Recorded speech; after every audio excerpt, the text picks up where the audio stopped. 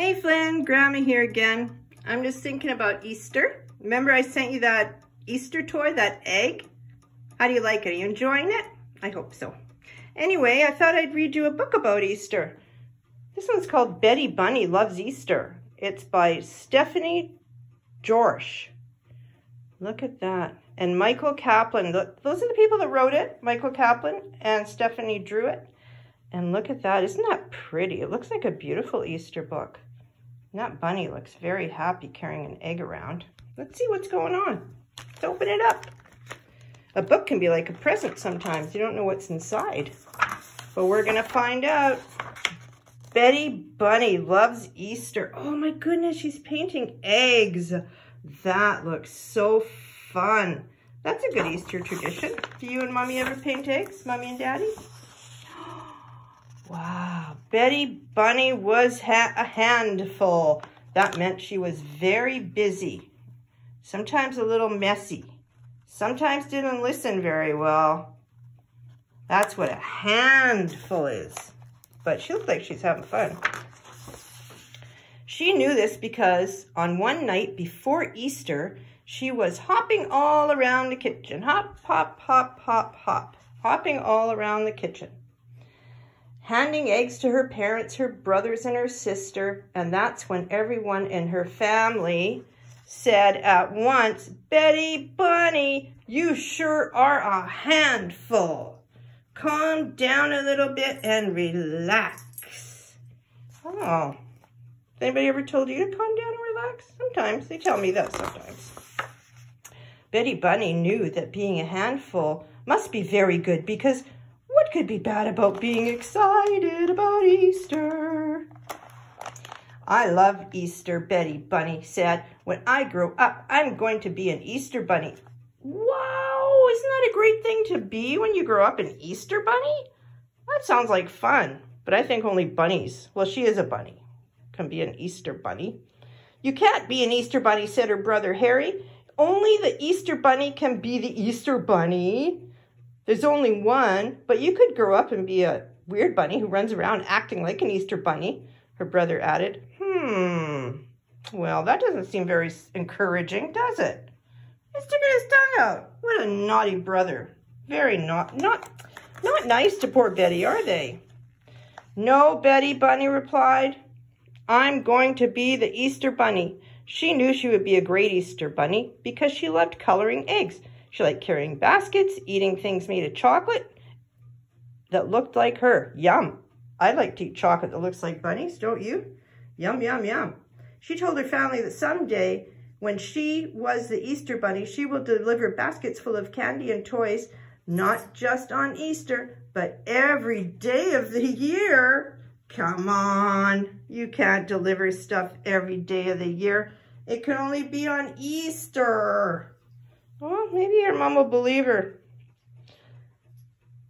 If every day is like Easter, her mother said, then it won't be special anymore. If every day is like Easter, Betty Bunny replied, then every day will be special. You'll see. Well, let's see. The next day was Easter. After church, Betty Bunny and her family arrived at the neighborhood park for the Easter egg hunt. I'm going to go look for Easter eggs. The egg hunt was Betty Bunny's favorite part of the day. She was particularly, that means very, very, hopping out of her fur with excitement. Hop, hop, hop, I'm so excited. It's Easter egg hunt time. Yeah, I get excited at Easter egg hunt. Do you, Flynn Morley? Betty Bunny's mother and father gave her a brand new basket. Oh, nice. It was the biggest Easter basket she ever had. Look at the size of that puppy. She can hardly lift it. This is a good size, Betty Bunny told them, struggling to lift it. I always find the most eggs, so I'm sure I will fill this up. Betty Bunny took her basket and started to look. There's Mommy and Daddy saying, there you go, take a big Easter basket and go find eggs with your friends. What do you think of those friends?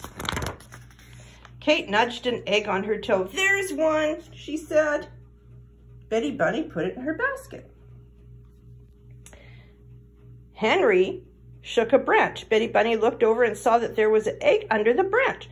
"Looks like you found another," Henry said, as Betty Bunny put it in her basket. Bill picked up an egg and put it directly into Betty Bunny's basket. "How do you do it?" Bill asked, sounding impressed. Betty Bunny stopped looking for eggs. "Why are you helping me?" she asked. Oh, she was wondering why people were helping her. Because it's not really a hunt if people tell you where things are. You're supposed to find it yourself, right? "Why are you helping me?" Betty Bunny asked. It's a mystery now. "We always help you. It's why you find so many eggs," Henry said. "I guess you're just not good enough to notice," Kate said, "but we're not helping you that much." "You are really good at this," Bill said, and he dropped 3 more eggs in her basket. "Well, Bill, you're not really much fun. You should let Betty find her own eggs, because she doesn't seem too happy." Let's see what happens. "Stop it," Betty cried out. "Easter is my favorite holiday. I'm going to be an Easter bunny someday, and I can find the eggs myself."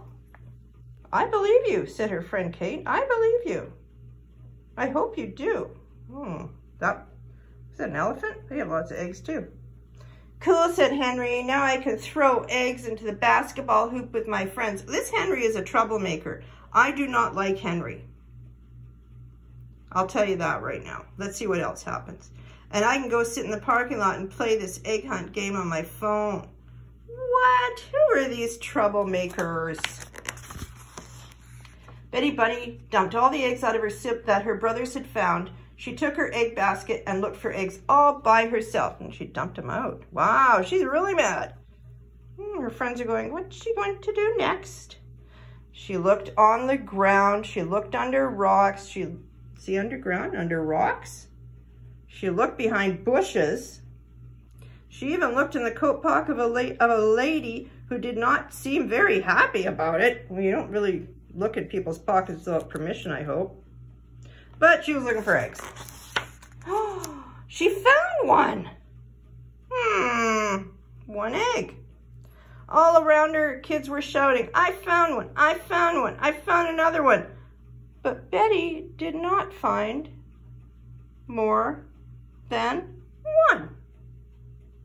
Now what? She sat down on the ground and started to cry. Oh no, poor Betty. Betty Bunny's mother and father came over and knelt down beside her. "What's the matter?" her mother asked. "I hate Easter," Betty Bunny cried. "Easter is yucky." And she told her parents all about how this year she wanted to find eggs by herself, but only found one. Yeah, sometimes people cry. That's okay, they have to cry sometimes. "I'm never going to be an Easter bunny," Betty cried. "I'm going to be a dentist. Teeth are always in the mouth where they're easy to find." So Betty thinks teeth are easier to find than Easter eggs. She might be right, but she's giving up on her dream really easy, I think. She should try again. And it's her friends jumping around, having fun at Easter. Betty Bunny's father told her that he was very proud of her for wanting to find the eggs by herself. It meant she was growing up to be a big girl. Oh yeah, that's true. Her mother was proud too. She told Betty Bunny that it doesn't matter how many eggs she finds, any egg she finds by herself will mean more than if someone gives them to her. Yeah, it's better to work for things yourself. Yeah, I agree with Mom and Dad. Because she's getting older and she's growing up and she can do stuff for herself. Make her bed, find her eggs, brush her teeth, all those grown-up things. Betty Bunny nodded and wiped away her tears. Then she began looking for more eggs. Oh, so she felt better and she was going to look for more eggs now. She found one buried in the tall grass. She found another beside the swing set. Oh, sometimes when we're in a better mood, things are easier to do. I think so. She looks very happy. She had 3 eggs in her giant basket. That was all she could find, but her mother was right. Those 3 eggs she found by herself meant more to her than any eggs that people gave her. Maybe she grew up that day. She would be the Easter Bunny in the spring and a dentist the rest of the year. What a good idea she's thinking of. I will just be Easter Bunny at Easter time, but the rest of the time I'm going to be a dentist. That afternoon, Betty Bunny's mother saw Betty Bunny going through her purse. Betty Bunny, she added, what are you doing in my purse? That's not okay. I need money to buy an even bigger basket for next year. You need to ask first. You always have to ask before going through somebody's things. Betty Bunny's learning a lot of lessons, don't you think, Flynn Morley? If I ask you, said Betty Bunny, you'll just give it to me. That's funny. That's funny. But when it belongs to somebody else, you should ask all the time. I like Betty Bunny. That's the end. Betty Bunny. Happy Easter, Flynn Morley. I love you.